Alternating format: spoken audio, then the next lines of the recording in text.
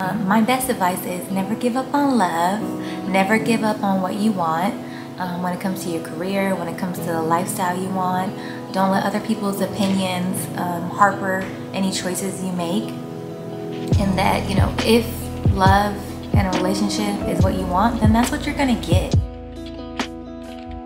Again, ready for love. Okay, I was ready for love. I was always ready for love. So that's my opinion. Be ready for love. Be ready to give love. Don't be afraid to open up your heart, but also be careful. Don't open up your heart and, you know, just be easy like that for people to enter your life, into your heart. So that's one advice I'll give. You know, when you meet the right person and when the right person meets you, you're gonna be everything that they looked for. You're gonna be everything that they wanted, you know?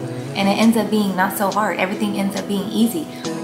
Hi you guys, welcome to the channel. It's me, Nadia. How are you doing? So today, I wanna talk about love, which I usually don't do. If that sounds interesting with you, then let's go ahead and go. Hi you guys, so before I make this video talking about love, let me tell you something that I love. Okay, so this is my iced coffee that I make. Basically what I get is strawberries, sweet cream, and then I get the iced coffee from Starbucks, and then I get my little, so you blend up the cream and the coffee.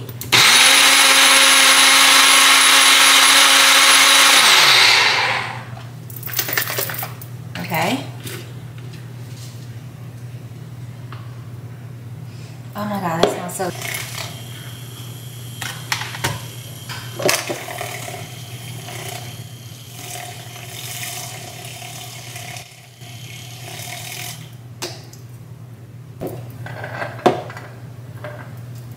Okay.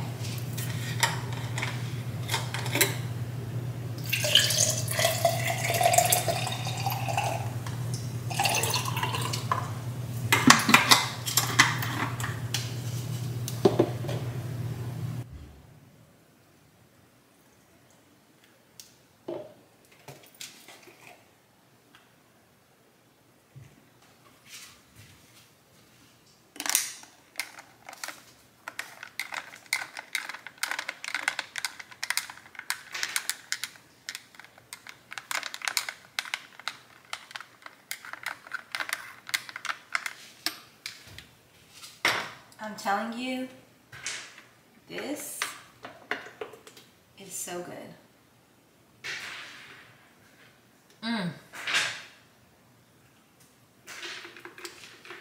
So good. Okay, let's get in the living room and chit chat. Hi friends, so it's me, Nadia. We are gonna go ahead and do a quick little girl chat. It's gonna be about love. It's probably gonna be all over the place. I have my bullets and stuff so I can kind of help get it together. So, you know, when I first started this channel, I want to talk about love and relationships, but I don't know, after a while I started realizing that I didn't know too much about love and relationships to sit here and talk about it, honestly. And then I started realizing that, you know, what I consider important to me might not be considered important to somebody else. So it's like, how can I talk about something where, you know, it might not relate to other people or other people might not view it that way. But there's one thing about love that I think is universal, and that when it comes to romantic love, most people want a partner. Most people want to have a companion. And, you know, most people don't want to be alone, you know? And it's human nature to want to have a companion, to want to have somebody. So my first thing that I would say is, if you're somebody who is single right now and, you know, you want somebody in your life, don't be afraid to just go ahead and admit that that's something that you want. And also, sometimes if you need a break from whatever relationship past that you had, that's okay. Take the break. So I'm going to go ahead and talk about this. So, number one, when it comes to romantic love, many times it's luck, you know.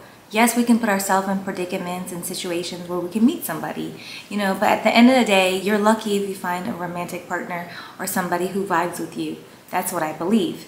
Because you could be the most smartest the most beautiful, everything going good in your life, but still can't meet that partner that's right for you. So there has a lot of luck that has to do with it. Another thing is that I can say is, if you're waiting for somebody to come into your life, don't allow that loneliness to make you desperate, because some people can see that strong desire that you have to be in a relationship and use it as a way to try to control you, manipulate you, and do things to you that's not right, because they see that you want somebody, and they might not have that pure intention of just wanting a partner. They might see you as somebody that they could use.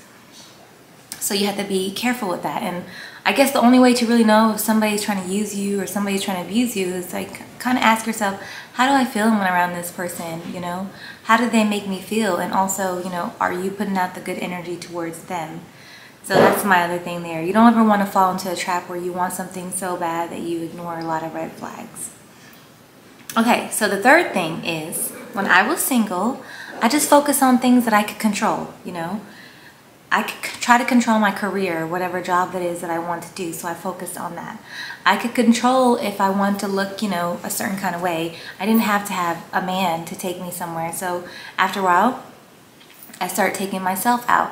What else can you control? You can control the hobbies that you like. You can control most likely where you want to go. What about your friendships, Friendships are very important. So are you taking the time to have your friends? Are you taking the time to do your hobbies? Why not focus on the things that you control? Because certain things in life, you don't want to put your life on hold just because you don't have a partner in your life. So you still want to be an active person.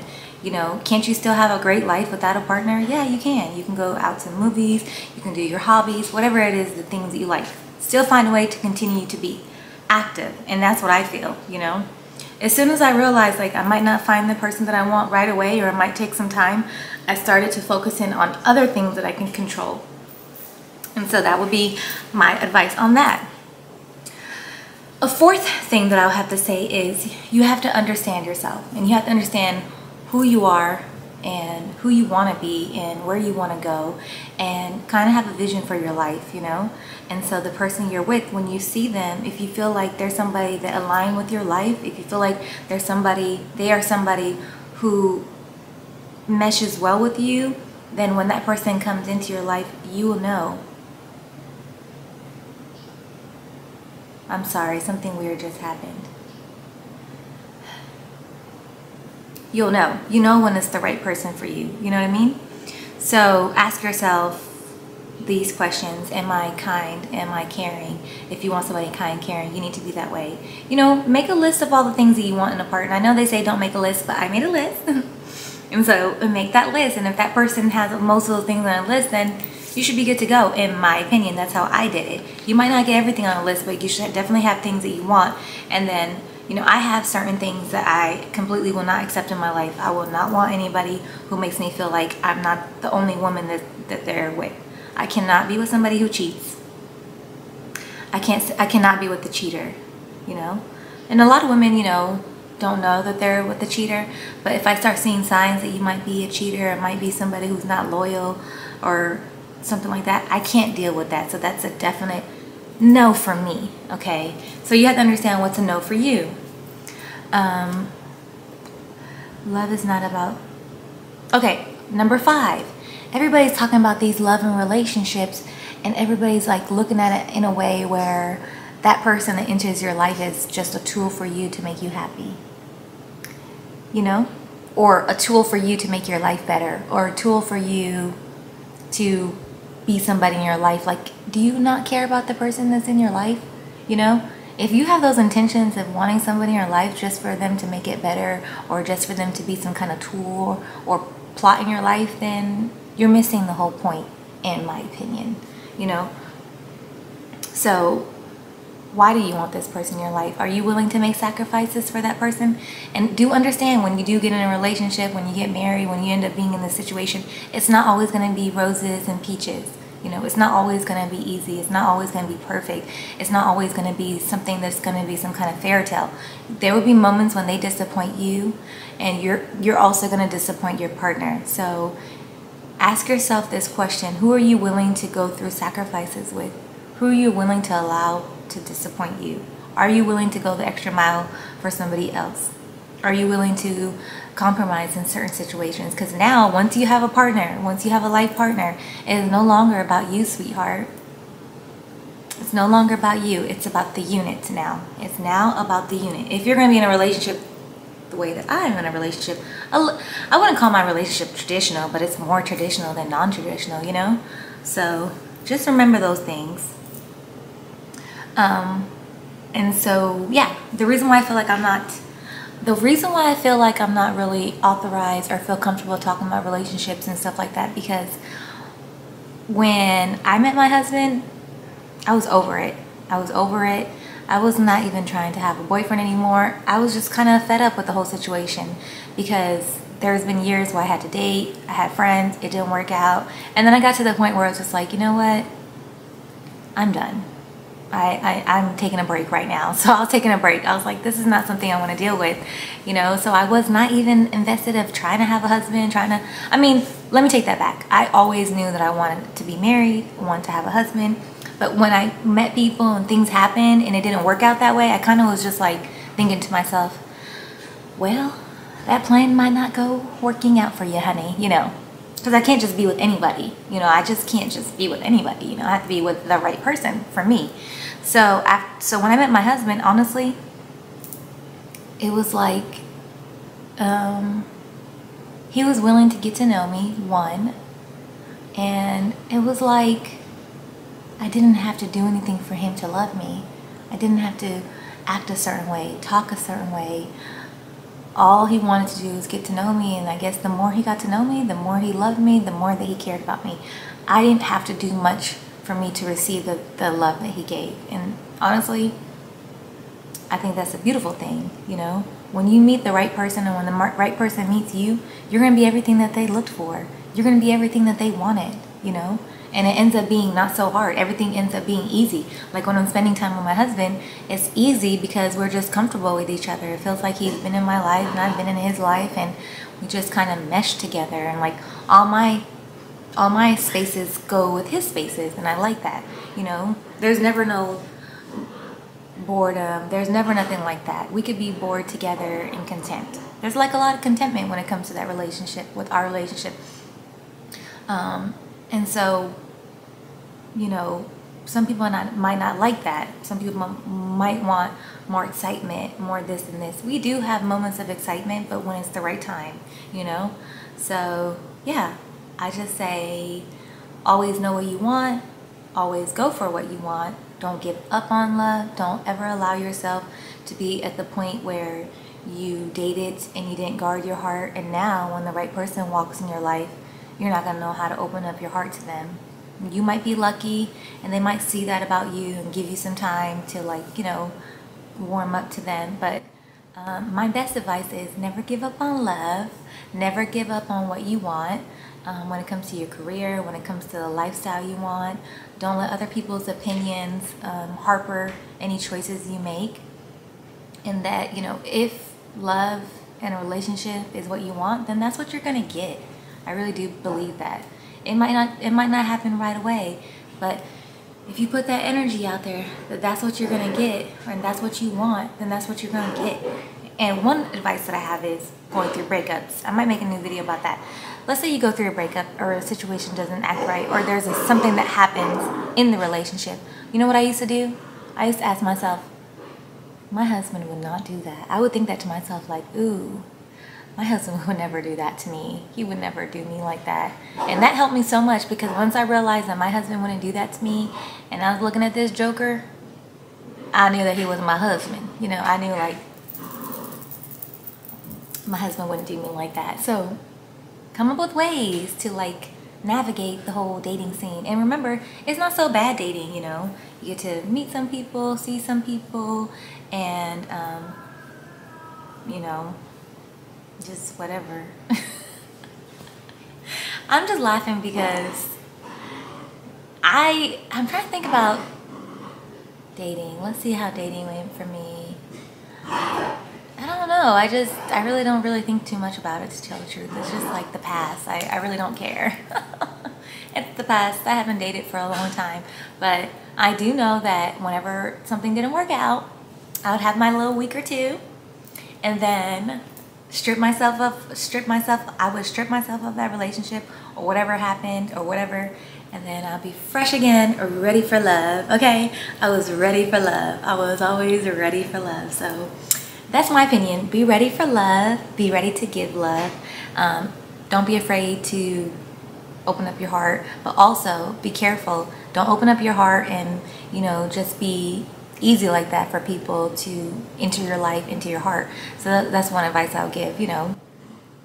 But be ready for love. And the thing about being ready for love, you have to also be ready to get your little feelings hurt. I know that's not nice to say, but you're gonna have to get ready to get your feelings hurt, because if you're a human being and you care, and for some reason you and a person are not compatible, your feelings are gonna get hurt. And I've had my feelings hurt a lot of times, but guess what?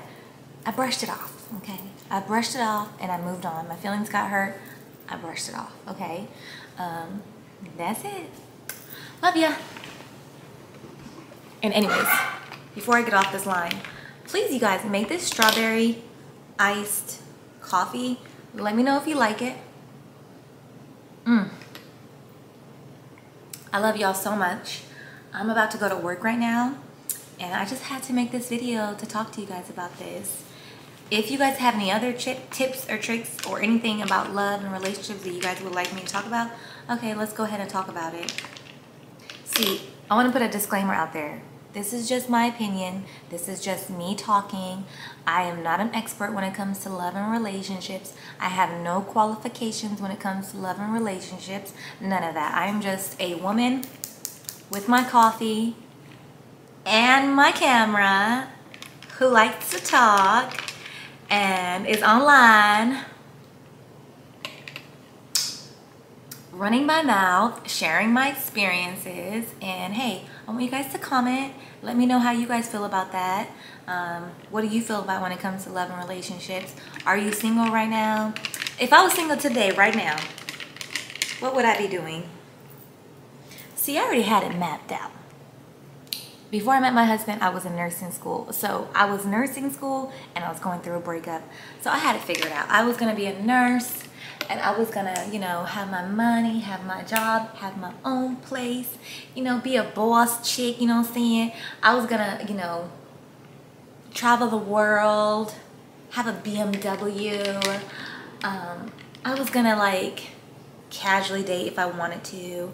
I didn't need no man. I mean, yeah, I wanted a man, but I was still planning to, like, I was thinking about other things. I was thinking about traveling, being a travel nurse. I was thinking about, you know, just letting go of the whole idea of having somebody in my life, because it just wasn't working out for me. It just wasn't working out for me. And so I was just gonna just live my best life, live my best single life. That's what I was gonna do. Now, I wasn't planning to stay single, but I was planning to just live my best single life, okay? Because just because I didn't have a man did not mean that I wasn't fly. Just because I couldn't meet a man or be compatible with a man that just didn't work out with me did not mean I wasn't fabulous, honey. I was still fabulous when I was single. And I didn't need a man to, like, validate that conclusion, okay? So just remember that you're fabulous without a man. And, you know, the right person's gonna come along, but you have to be the right person. Sorry, honey, I said it. I said it. Not to say that if you don't meet somebody that you're not the right person, but, you know, you get what I'm trying to tell you here.